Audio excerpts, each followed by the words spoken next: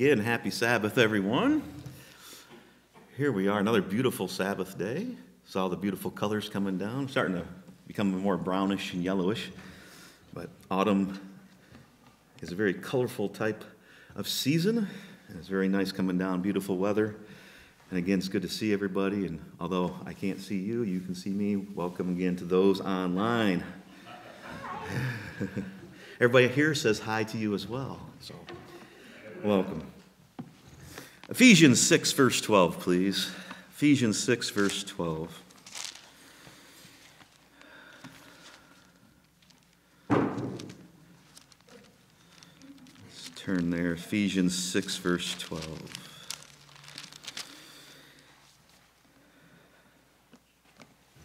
For we do not wrestle against flesh and blood, but against principalities, against powers, against the rulers of the darkness of this age, against spiritual hosts of wickedness in the heavenly places.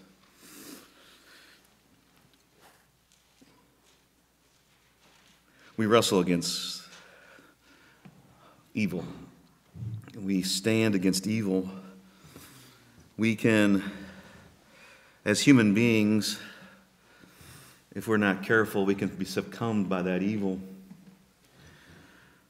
As members of the body of Christ, we have to always be aware and praying, as Paul tells us to pray always, that we are not succumbed to the ways of the world. That's why, we were talking before services, and it's a feeling. This week, I can only speak on I pray. When I speak, I pray and ask God to help guide. And boy, this week am I tired. I'm tired. I was so glad the Sabbath arrived. Some of us have good weeks. Some of us have not so good weeks. They're up and down and based on what our circumstances are. But, I could feel it ever since we got back from the feast. Just as I made mention in announcements, it's just like a heaviness in the world for God's people, that we know what's coming. We see it. It's here. And we know who we wrestle against. We know we go against rulers of the darkness of this age. As Peter puts it in 1 Peter 5. Let's go to 1 Peter 5.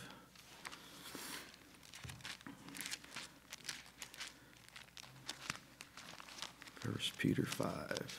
There we go. Peter writes it like this. 1 Peter 5, verse 8, he says, "Be sober." That means be self-controlled. Be vigilant. That means be watchful. Our Savior said that, Matthew 24, watch and pray. Said in all the Gospels, you can see it in Luke 21. Watch and pray. But because Peter was there, he heard it. He was standing there when he heard that from our Savior. Be sober, be vigilant. Or it says, be self-controlled and be watchful.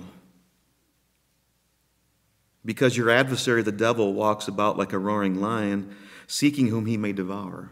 And he would more than love it to take us out and devour us. That's why we have to be sober, be vigilant, be in prayer. Resist him steadfast in the faith. Steadfast in the faith, Peter says. It means we need to stand tall in what we know is true and what we've been taught. Whether it's the commandments, the holy days, the weekly Sabbath, whatever, from God's word to our ears. It says, steadfast in the faith, knowing that the same sufferings are experienced by your brotherhood in the world. The body of Christ has been, is, and will be under attack from our enemy. And we have to stand tall. Stand tall. But may the God of all grace, who called us to his eternal glory, be Christ Jesus, after you have suffered a while, perfect, establish, strengthen, and settle you. To him be the glory and the dominion forever and ever. Amen. As I just made mention, our spiritual battle is tiring. We live in the world. We work in the world. We do things in the world. And our enemy sees us. And to stand tall in Christ, that warfare, it is warfare. That's what it is. Because if we would to continue to read in Ephesians, Paul talks about the armor of God. That's not today's message, is the armor of God. But it is a warfare. And it's one that we need to take seriously because it does beat on us. I'm not going to go into detail, but we had a rough week at work this week. It was. It was tiring. It was hard. And could it be because of our stand in faith and because who we are? And, it gets to the point and you sometimes think, oh, that's enough. I'm tired. But we cannot be tired in the Word of God. Or strive not to be anyway, because he says right here, Peter says, God is with us. He will perfect, establish, strengthen, and settle you. As long as we are steadfast in the faith. There are times, physically this week, could I keep going on? I'll be honest with you. And some of us have had weeks like that. Some of us have had days like that. It was just like, oh man, that was tiresome. What happened? But in the realm of spiritual and what we know, we have to keep going. It's called endurance. It's called perseverance. It's having the will to keep going on even in the face of extreme challenges. And understanding the challenge we face is for a little time and that we need to continue on the path that we've been called to be on, that God has put us on. It's bigger than us, and we have to remember that. I have to remember that. I forget that too some days. You're like, I'm tired. But prayer helps. Looking back and meditating helps. Understanding to put Christ in us certainly helps when we're down and we are tired. And remember who we are and what our job is. The quickest way to fall and stumble and be beyond tired to say no thank you anymore is to stop praying. Is to stop reading. Is to stop meditating on God's word. And stop looking to Christ, who is our captain of our salvation, who's our mediator. John 6, verse 27. Let's go to John 6. As you're turning there, if we lose our focus, then we become like the world. If we lose our focus and we're tired and we give up and we just go with the flow of the world, then we just might as well go back into the world. But that's not who we are. That's not who we are. God has seen something in each one of us that says, yes, they can keep going. They just rely on me, trust in me, God says, and I will get them where they need to be. John 6, verse 27, he says, do not labor for food which perishes, but for the food which endures to everlasting life, which the Son of Man will give you, because God the Father has set his seal on him. Turn to Christ. Christ, his own word, says, I will give you that spiritual food. I will give you that spiritual food. Same chapter, verse 35. And Jesus said to them, I am the bread of life. He who comes to me shall never hunger, and he who believes in me shall never thirst. In verse 48, he repeats it. I am the bread of life. He's saying, come to me. Come to me. Verse 51, I am the living bread which came down from heaven. If anyone eats of this bread, he will live forever. And the bread that I shall give is my flesh, which I shall give for the life of the world. Now, about 6 months from now, we'll read these verses again. The days of unleavened bread, the Passover, the Lord's Supper. But as I said, it's just kind of interesting, how God works. We come here and we're having a conversation, and we kind of talked about the feeling that we have after the feast. Feast was a great time, great feast, wonderful. We don't like to see the feast end. We go back into the world, and it's just you can feel it, and it can weigh down. We have a weekly Sabbath. Here we are on the weekly Sabbath.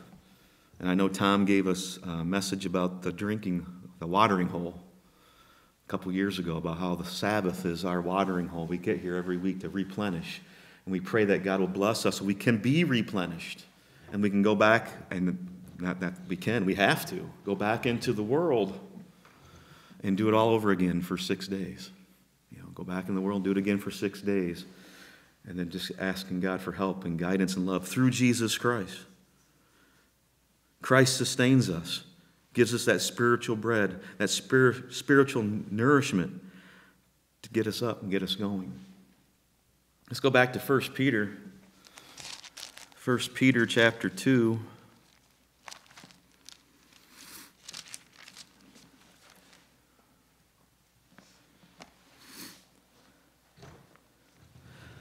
Of who he was and who he is, and what he did and does and continues to do for us. 1 Peter 2, verse 21, Peter writes, "For to this you were called, because Christ also suffered for us, leaving us an example that you should follow his steps." So when we get in doubt, we're tired, we look to Christ. What was his example? What did he do? What did he show us through Scripture? Who committed no sin, nor is deceit found in his mouth, who, when he was reviled, did not revile in return.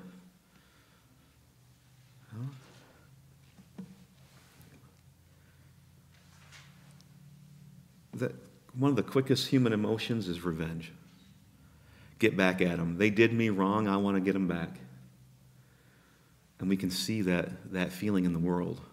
And if we're not careful, we can succumb to that, because nobody wants to be done wrong. Nobody wants to be done wrong. Who, when he was reviled, did not revile in return. When he suffered, he did not threaten, but committed himself to him. He committed himself to the Father, who judges righteously. That's his example. As we're living our life as true Christians, we have to be different. If we revile in return, or if we threaten somebody, if we suffer because of some injustice, we're no better than the world. We're no better than our enemy. Who himself bore our sins in his own body on the tree, that we, having died to sins, might live for righteousness. That we might live for righteousness, by whose stripes you were healed. For you were like sheep going astray, but have now returned to the shepherd and overseer of your souls. Peter writes that. Have returned to the shepherd and overseer of your souls. Starts with Christ. There is Christ. There he is. We need to remember to come before him. And it's hard to do. Especially when we're beat on, when we're tired. Some days you just want to go in bed and hide your head and just say, leave me alone. You do. But that's not who we are. It's not who we are. 2 Corinthians chapter 4. 2 Corinthians chapter 4.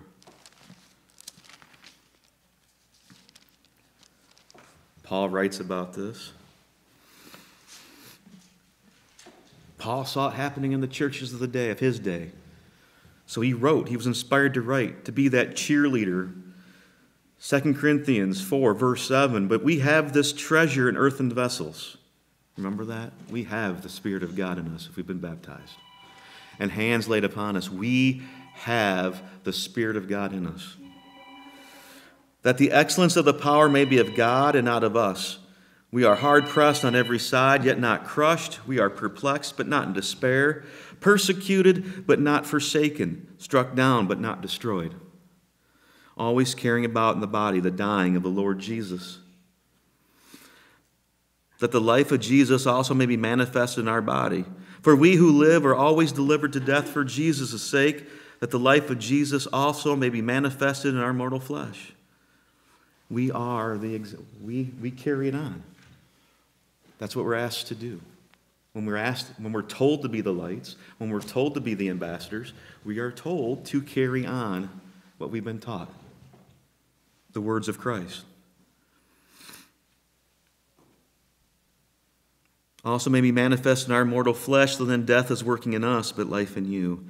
And since we have the same spirit of faith, according to what is written, I believed and therefore I spoke, we also believe and therefore speak, knowing that he who raised up the Lord Jesus will also raise us up with Jesus and will present us with you. For all things are for your sakes, that grace having spread through the many may cause thanksgiving to abound to the glory of God. Therefore we do not lose heart.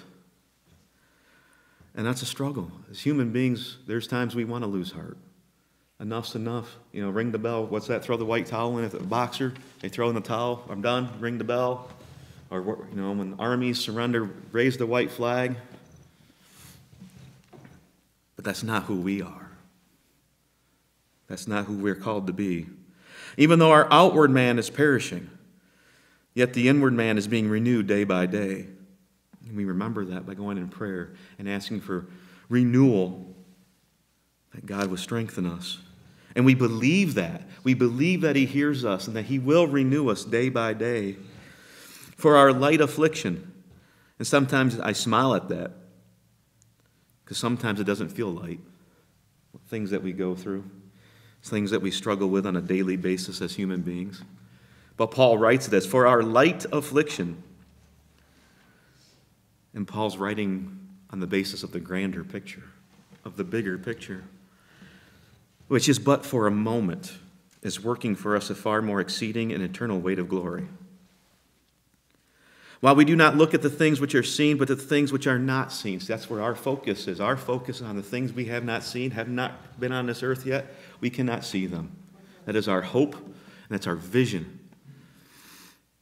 We look at the things which are not seen, for the things which are seen are temporary, but the things which are not seen are eternal.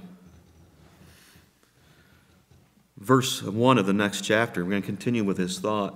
For we know that if our earthly house, this tent, is destroyed, we have a building from God, a house not made with hands, eternal in the heavens. For in this we groan, earnestly desiring to be clothed with our habitation, which is from heaven, if indeed having been clothed, we shall not be found naked. For we who are in this tent groan, being burdened, not because we want to be unclothed, but further clothed, that mortality may be swallowed up by life. That's what we yearn for. We pray for the kingdom to come,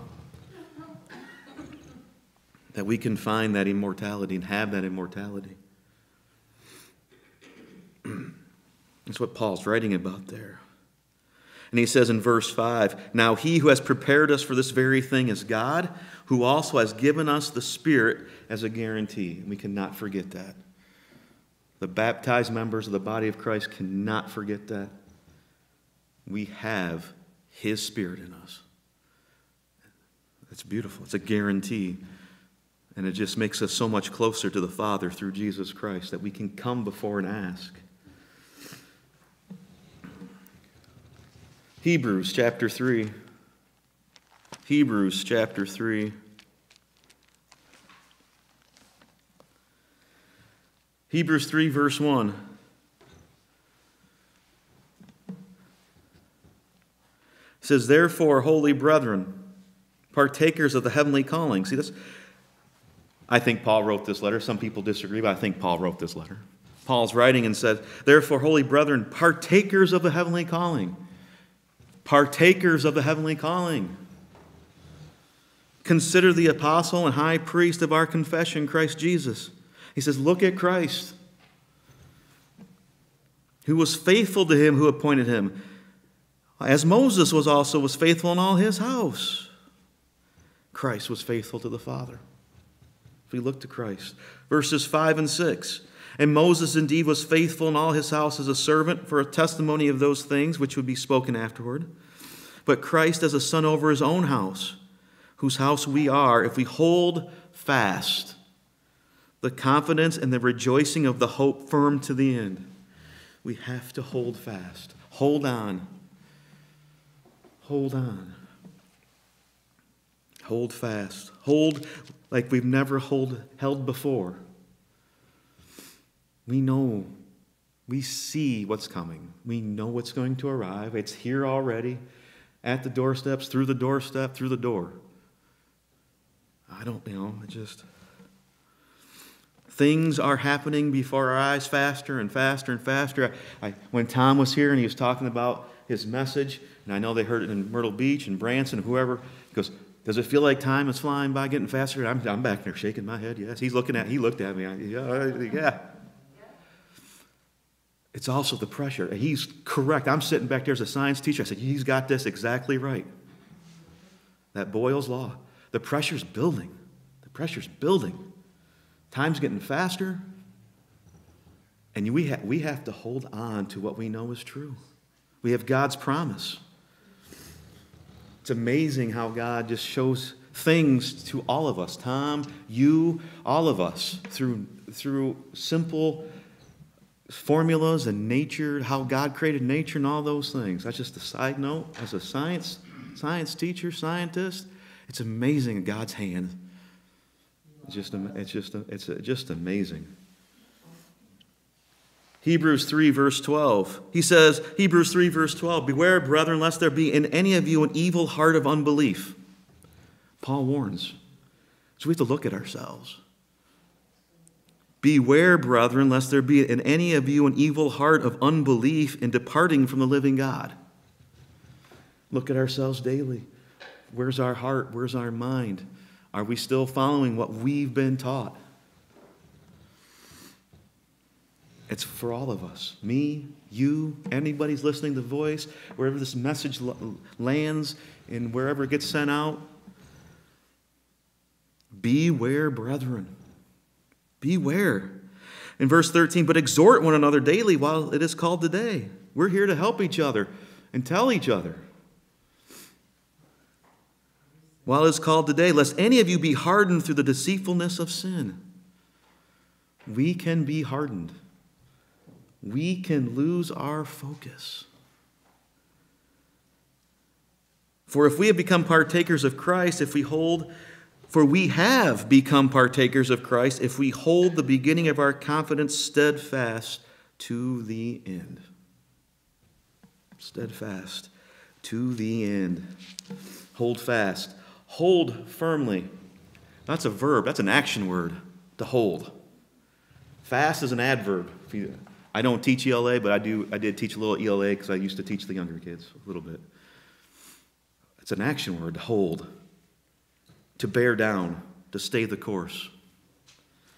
Continue to believe in or adhere to an idea or principle. When times get tough, one needs to hold fast and write it out. I know the other saying is when things get tough, the tough get going. I've never been through a hurricane, but I've seen the devastation. Whether on TV, but I've been to New Orleans, and I still see the devastation that's still there, 2005 in Katrina. I can't imagine holding on for dear life in a hurricane. I can't imagine that. When Tom talks about the water coming through his door, last summer, I went over to his house, and he showed me. He showed me of this past hurricane, not Katrina, but the one that came through last year. The water coming through the door and the seams of the door. And you just shake your head, like, unbelievable. The power of a hurricane. I can't imagine. Never been through a hurricane. Been through severe thunderstorms before, but nothing like that. Adhere to an idea or principle. What idea or principle do we hold true? Which ones do we hold fast to and hold firm to? Some synonyms: to stay strong, to do what is right, to see it through, no surrender.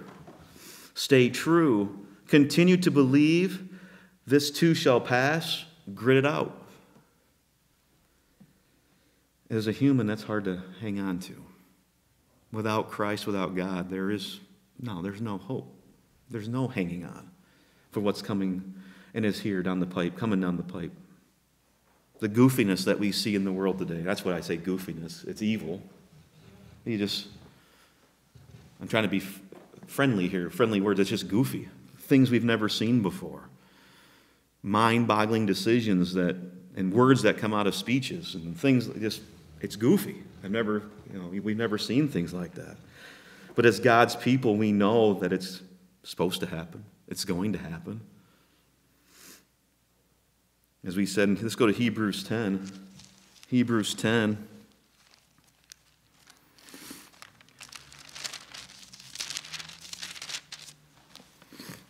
Hebrews 10, verse 23. Says, "Let us hold fast." Hold fast. There it is again. Hold fast. The confession of our hope without wavering. Without wavering. For he who promised is faithful. We have to believe that. We know it's to be true. We cannot let go of that promise. We cannot let go of that promise. that he will be there. We may have to go through things. We may have to suffer through things. But he's there. And let us consider one another in order to stir up love and good works, not forsaking the assembly of ourselves together, as is the manner of some, but exhorting one another, and so much more as you see the day approaching. The day is approaching. How are we going to act? How are we going to behave? Are we going to hold fast? Are we going to come before God and be honest with him and say, I'm still weak. I'm still weak, Father. Help me.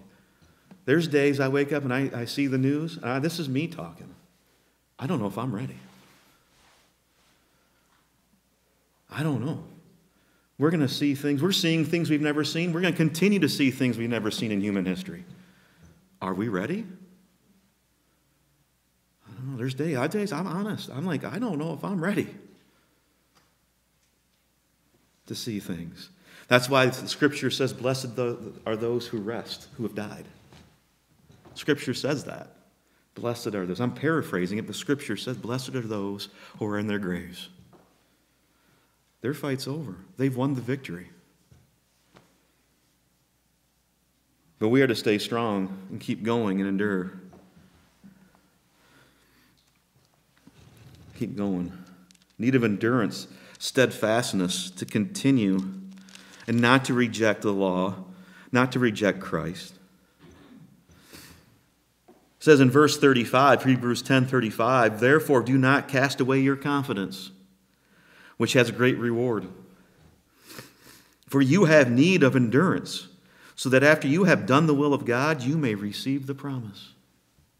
And what's the will of God? To walk with him in truth and in justice. That's his will.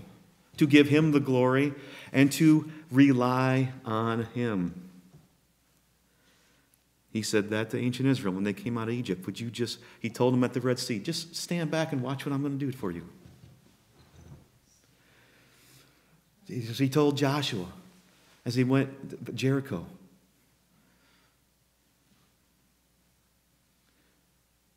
Christ told the apostles, go out and preach. Take nothing with you.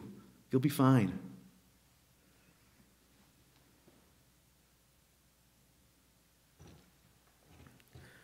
First Corinthians 15. 1 Corinthians 15.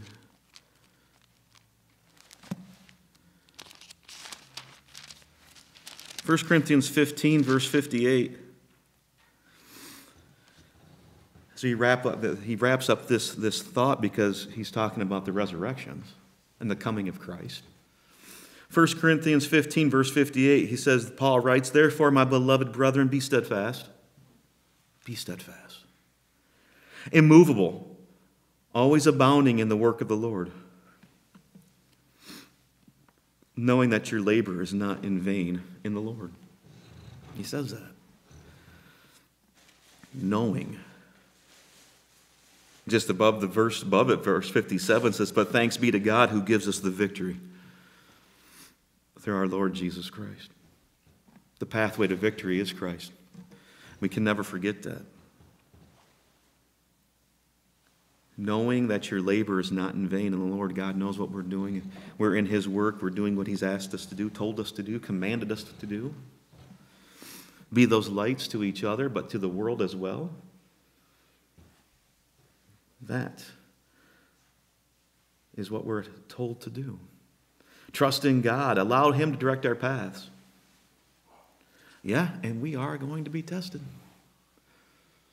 Yes, we are. We're going to be tempted too. Tempted by our enemy. We're going to be tested by God. He tested them in ancient Israel. I think it was at the feast. I gave a message. It said, he tested them. You lack not. Yeah, it was at the feast. You lack nothing. We lack nothing. He told ancient Israel, I did this you went through this 40 years. These things happened to you to see. I tested you to see if you would love me with all your heart, with all your soul. He's going to test us. That's his right to test us, to see where we stand. We're also going to be tempted. Our enemy would love to see us fall and become so tired that we give up, that we do go hide in that bed, that spiritual bed, the covers over our heads, just leave me alone.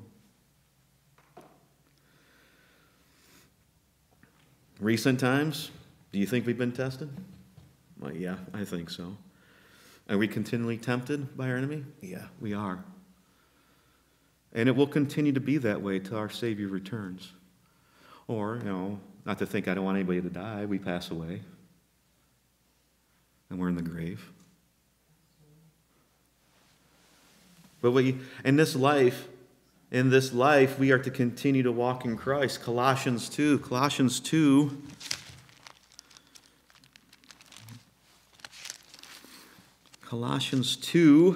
verse 1.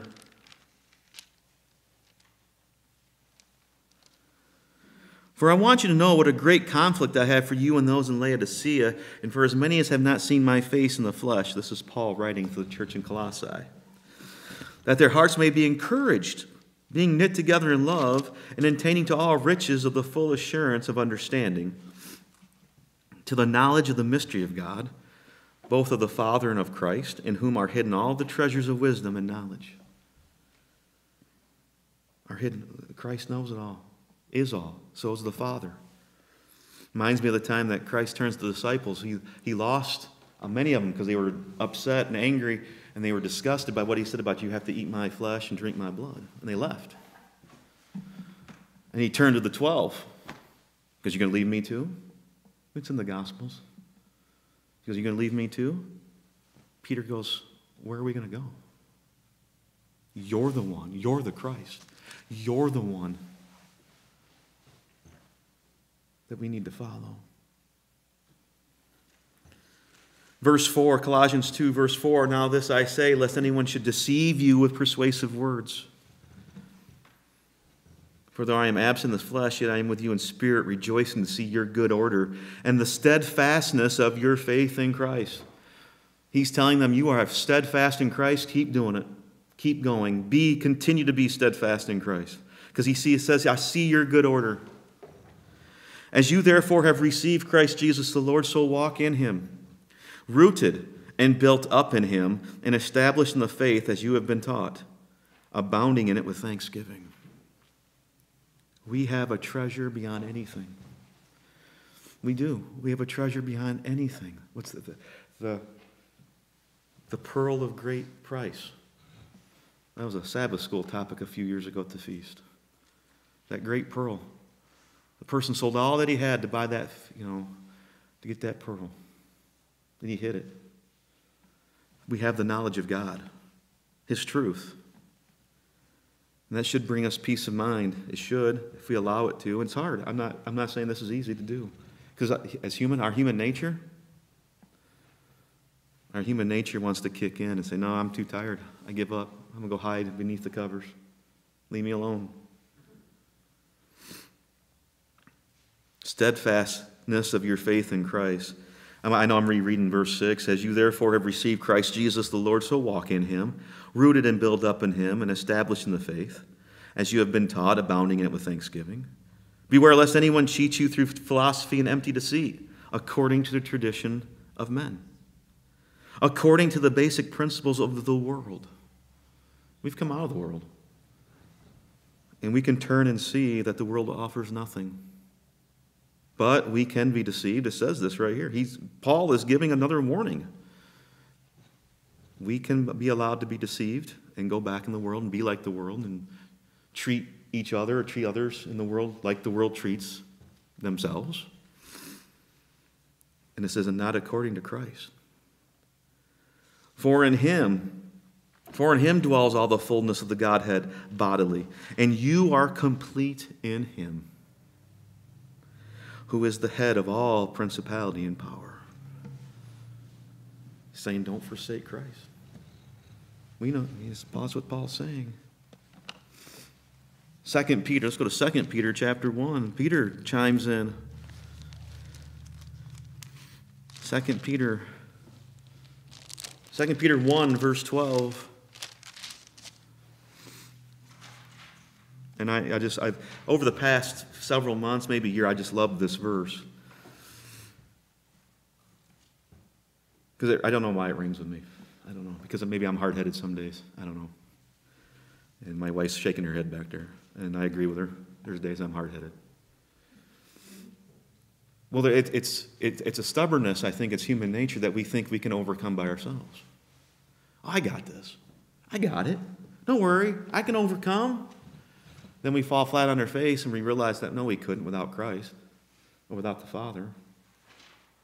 It's a human nature thing. It's just more prevalent in others than some. 2 Peter 1, verse 12 says, "For this reason I will not be negligent to remind you always of these things, though you know and are established in the present truth." We do know the truth. We're established, but sometimes we do get forgetful or stubborn or hard-headed. And we think that we can do things without Christ. Or we think we know, hey, I don't need to read this again. And I say I'll raise my hand. I raise my hand. This message is, I think, a reason for all. I mean, it's for me too. Because of what's coming, of who we are. Because if we go back to verse 10, it says, "Therefore, brethren, be even more diligent to make your call and election sure. For if you do these things, you will never stumble." And I know I'm not reading all of it. Go back and read 2 Peter 1, all of it. "For so an entrance will be supplied to you abundantly into the everlasting kingdom of our Lord and Savior, Jesus Christ." And then that's where I picked up verse 12, that Peter said, "I will not be negligent to remind you always of these things." Even though you know the truth and you're established, Peter said in his life, he was going to continue to remind.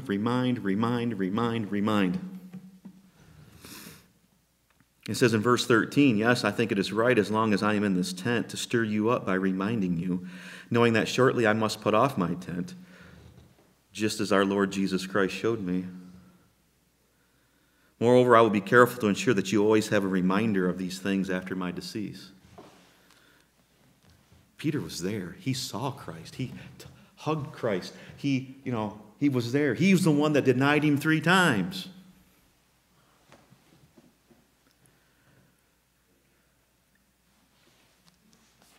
And he came to the realization that we have to be reminded. He lived it. He was the one that pulled the sword and said, "Let's go." And later that night, he denies Christ 3 times. We've all been there, where we fall. We think we're strong, and we falter. And we stumble. Peter lived it. That's why Peter says that. And it's been there for us to remind us. He says in verse 16, "For we did not follow cunningly devised fables when we made known to you the power and coming of our Lord Jesus Christ. But were eyewitnesses of his majesty. For he received from God the Father honor and glory when such a voice came to him from the excellent glory. 'This is my beloved Son, in whom I am well pleased.' And we heard this voice which came from heaven when we were with him on the holy mountain. And so we have the prophetic word confirmed, which you do well to heed, as a light that shines in a dark place until the day dawns and the morning star rises in your hearts, knowing this first, that no prophecy of Scripture is of any private interpretation. For privacy never came by the will of man, but holy men of God spoke as they were moved by the Holy Spirit."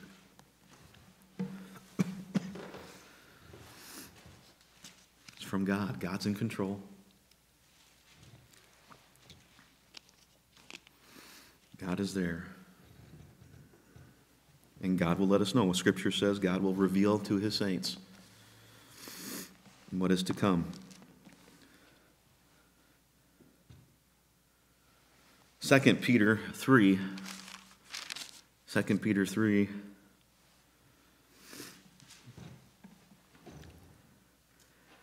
Second Peter 3, verse 10, "But the day of the Lord will come as a thief in the night, in which the heavens will pass away with a great noise, and the elements will melt with fervent heat. Both the earth and the works that are in it will be burned up." Verse 11, "Therefore, since all these things will be dissolved, what manner of persons ought you to be in holy conduct and godliness?" Peter lays it on the line. What manner of persons ought you to be in holy conduct and godliness? He didn't say what manner of persons ought you to be according to the world. No. holy conduct and godliness, looking for and hastening the coming of the day of God. Oh, we pray that. I think we all pray that.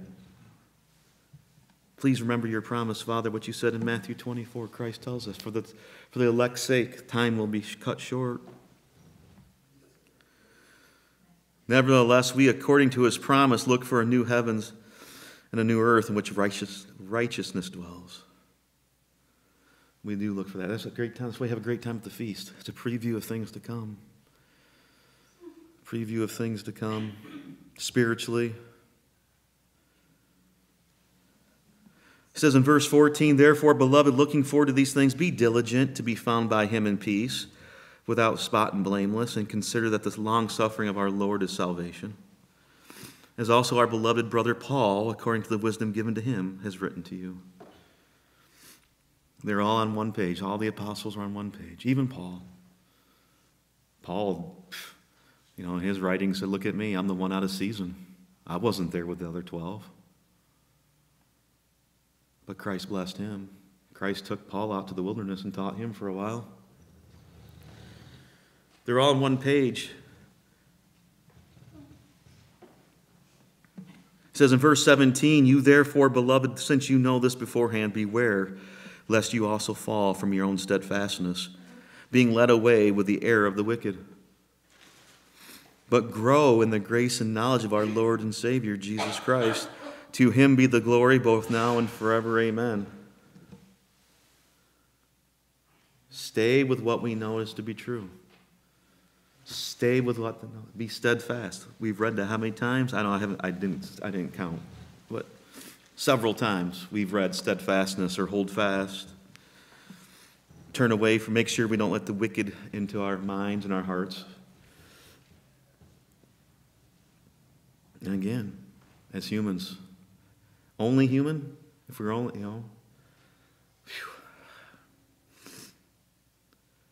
But again, that's not who we are. Yes, we're human. But those who have been baptized and hands laid upon us, we have a piece of the Father in us. We have some of that spiritual in us, and we are held to that higher standard. We are held to that higher standard. And as Peter says, I'm going to remind you. I'm going to remind you. As Peter reminded me. I'm not saying that. I don't put myself up. No. I'm just reading Peter's words that he was inspired to write.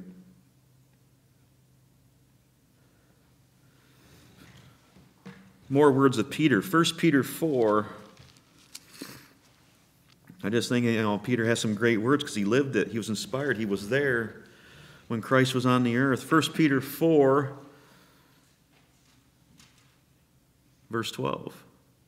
1 Peter 4:12 says, beloved, do not think it strange concerning the fiery trial which is to try you, as though some strange thing happened to you, but rejoice to the extent that you partake of Christ's sufferings, that when his glory is revealed, you may also be glad with exceeding joy. If you are reproached for the name of Christ, blessed are you, for the Spirit of glory and of God rests upon you. That's what he's saying. He says, on their part he is blasphemed, but on your part he is glorified. But let none of you suffer as a murderer, a thief, an evildoer, or a busybody in other people's matters. He's saying, don't do those things. That's what he's saying.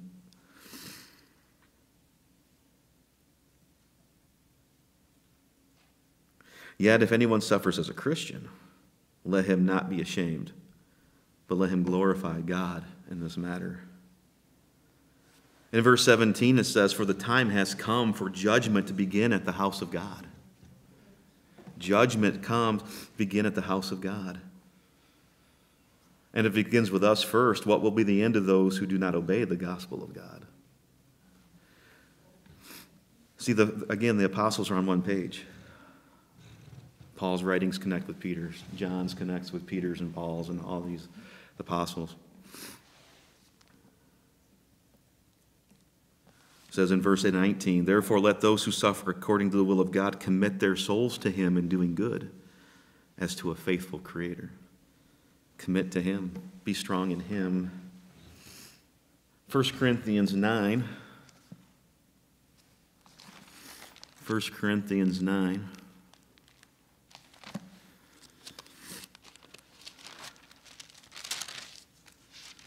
verse 24.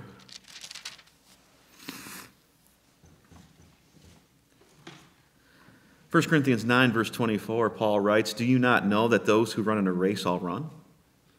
We're in a race. We're trying to get to that kingdom. But one receives the prize. Run in such a way that you may obtain it.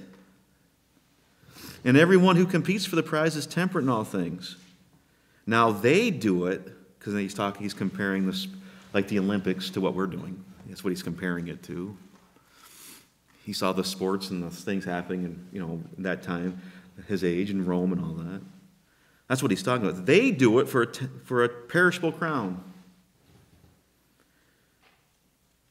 But we for an imperishable crown. We do it for an imperishable crown. And he says in verse 26, "Therefore I run thus, not with uncertainty. Thus I fight, not as one who beats the air, but I discipline my body and bring it into subjection, lest when I have preached to others, I myself should become disqualified." That's Paul talking. Well, all of us speakers take that to heart. The words are for all of us, including me and the other speakers. And we have to discipline our bodies, spiritual bodies, so we're focused.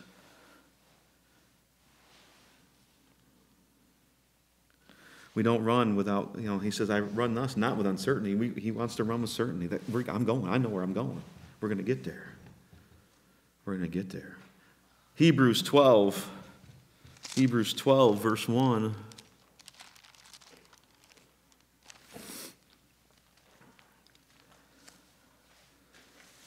This is one of the many reasons I think Paul did write the book of Hebrews, the letter to the Hebrews. Hebrews 12, verse 1 says, "Therefore we also, since we are surrounded by so great a cloud of witnesses, let us lay aside every weight and the sin which so easily ensnares us, and let us run with endurance the race that is set before us." Looking unto Jesus, the author and finisher of our faith, who for the joy that was set before him endured the cross. Again, poorly translated. It should be tree. That's what he was on, was a tree. Despising the shame, and has sat down at the right hand of the throne of God. All that's in us, with God as our help, Christ as our help, we need to throw away the sins that still ensnare us. It's not easy to do. That's why we have a yearly reminder in the spring, less than 6 months from now, when we go through the Lord's Supper, the Passover service, and the days of unleavened bread, to find every nook and cranny that has a sin. To be better, because it can ensnare us. Just like the peanut butter I put on mouse traps. I'm saying, all of a sudden that mouse got it. Oh, well, too late. Sorry for you. Ensnared it quickly.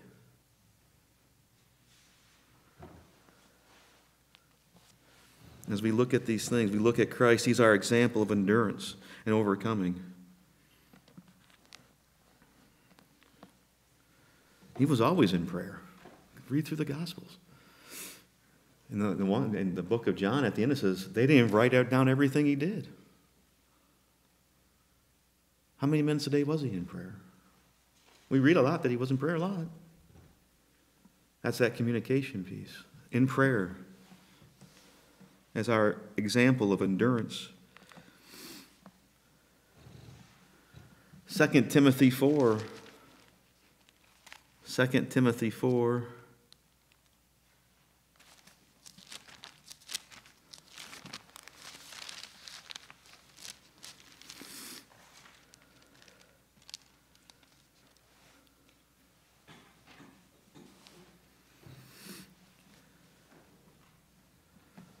Second Timothy 4, verse 6. This is kind of Paul's farewell message. Peter kind of gave his. He says, I'm going to make sure you have a reminder. 2 Timothy 4, Paul is writing to Timothy in verse 6, says, "For I am already being poured out as a drink offering, and the time of my departure is at hand. I have fought the good fight. I have finished the race. I have kept the faith." Finally, there is laid up for me the crown of righteousness, which the Lord, the righteous judge, will give to me on that day, and not to me only, but also to all who have loved his appearing. All his appearing. Paul writes that.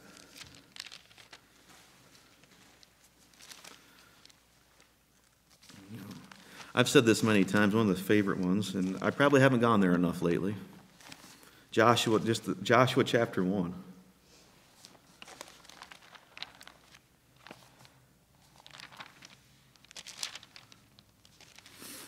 It's probably that mindset, I know it, but it's good to reread it, be reminded.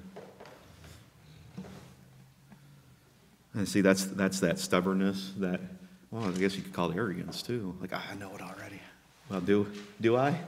I'm talking about myself.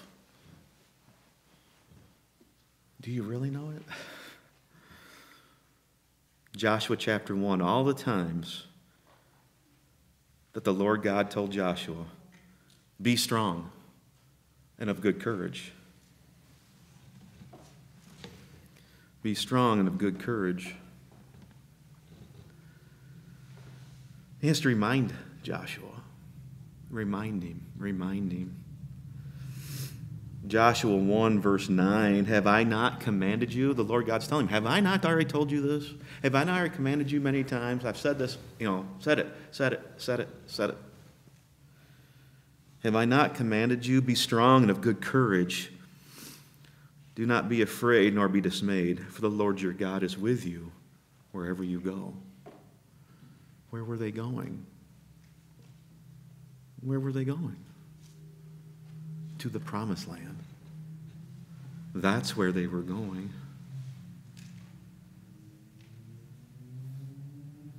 In verse 10, then Joshua commanded the officers of the people, saying, pass through the camp and command the people, saying, prepare provisions for yourselves. Prepare yourselves, he told them. Get ready. Prepare. For within 3 days you will cross over this Jordan to go in to possess the land which the Lord your God is giving you to possess.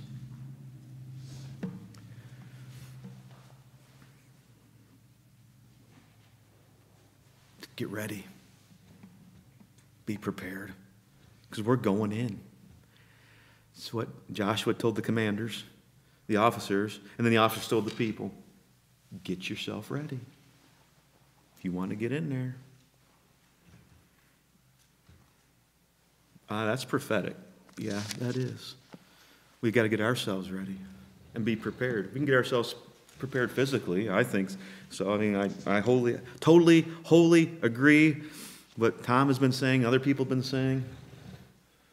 Get yourselves ready. Get the food. Get this. Get that. But we also have to be spiritually ready too. I said earlier, there's times I wake up and say, I don't know if I'm ready to face what's coming. I'm not speaking for anybody else, but maybe you have thought that too. I don't know if I'm ready. I don't know. I don't know. All we can do is, we pray, we ask God's help, and God's there. We can see the examples. Like I said, I've never been through a hurricane. I can't imagine going through a hurricane. I can't imagine. I hear the stories. I can see the evidence left behind. I can't imagine. Or I've never felt an earthquake. But people have lived through earthquakes. People have died because of earthquakes. People have gone through earthquakes. I can't imagine. We've been through disease. The past couple of years. That's still hanging on and clinging to the human race. And now, as I said, I think I said it last week on the live stream, I can't imagine over in Harvard, or is it Boston University, they're mixing variants together to, let's just let that one get out too. But again, that's a side note. That's a side note. The things that we are facing. Have I not commanded you, the Lord God said? Be strong and of good courage. Do not be afraid, nor be dismayed. For the Lord your God is with you wherever you go. And part of that is up in verse 7. Only be strong and very courageous, that you may observe to do according to all the law which Moses my servant commanded you. Do not turn from it to the right hand or to the left, that you may prosper wherever you go. Again, where are we going? Where were they going? It's a question to ask. Joshua 22, verse 5.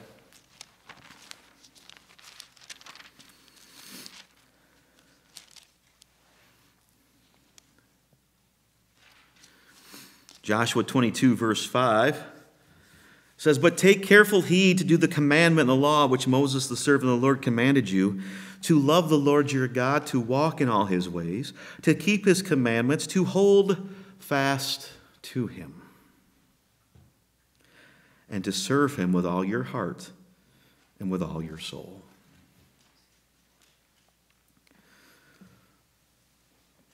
Just so that we can connect the Old with the New Testament. It's there too. It's throughout the Bible. Hold fast. Hold fast to God, and he will guide us. But we have to, as it says right here, walk in all his ways. Walk in all his ways.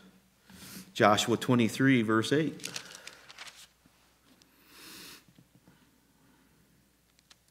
Joshua 23, verse 8 says, "But you shall hold fast to the Lord your God, as you have done to this day." I know Joshua's talking to the nation of Israel. They're in there. It's a reminder for us today. But he says in verse 9, he's a reminder for the people then in verse 9, "For the Lord has driven out from before you great and strong nations. But as for you, no one has been able to stand against you to this day." If God is with us, who can be against us? Right? That's what New Testament verse.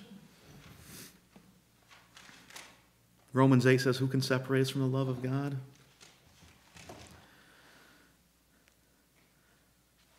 Then the Lord God drove out the nations before them. If we allow him to do it, he'll drive away the temptations away from us. But we have to allow him. We see the condition. Do not turn to the right or to the left. Do the will of God. Keep his commandments. Remember who we are. Remember. Here's another synonym as we're coming to a close here today. I talked about some synonyms up earlier. Another one is anchored. Anchored. Are we anchored to our Savior? Are we anchored through him to the Father? Let's talk about hurricanes, talk about storms. Are we anchored to the truth that we know and we hold so true? Hebrews 6. Hebrews 6. Hebrews 6, verse 19. "This hope we have as an anchor of the soul, both sure and steadfast, in which enters the presence behind the veil, where the forerunner has entered for us, even Jesus, having become high priest forever, according to the order of Melchizedek." Anchor to God. A synonym for that is ironclad. Ironclad, if your ironclad is so firm or secure as to be unbreakable. Binding, an ironclad oath. That's the promises God makes to us. His promises do not break. His promises will not break. His plan is in motion. But we have to strive hard as humans, as having part of the Holy Spirit in us, to be a part of that ironclad oath and those promises. Having no obvious weakness, an ironclad, like as an example, as like an ironclad case in a courtroom against a defendant. It's ironclad. There's no way it's going to lose.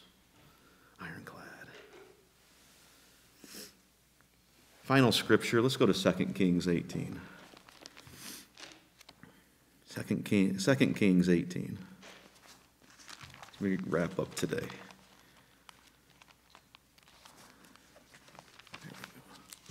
And for those of you, like myself, I can't find it. 2 Kings comes after 1 Kings. Just sled. Because obviously, I didn't remember that. There it is. There's 2 Kings 18. I would say before 3 Kings, but there's no such thing as 3 Kings. It's 1 Chronicles. But anyway. 2 Kings 18, verse 5. Talking about King Hezekiah. King Hezekiah. 2 Kings 18, verse 5. Says, he trusted in the Lord God of Israel, so that after him was none like him among all the kings of Judah, nor who were before him. For he held fast to the Lord. He did not depart from following him, but kept his commandments, which the Lord had commanded Moses. What a great compliment to King Hezekiah. Because think about that for a moment. So that after him, none was like him among the kings. Oh, okay, I got that. But did you catch, nor who were before him? Oh, who was before King Hezekiah? King David, King Solomon. What a great compliment the Lord gave to King Hezekiah. Because you know why? Again, we can read it. He trusted in the Lord. He held fast to the Lord. And he kept his commandments.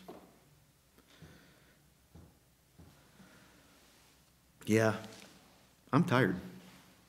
I'm tired. Some of us get tired. And we do. I need a reminder. That's probably why God said you're going to speak on this, because I needed a reminder.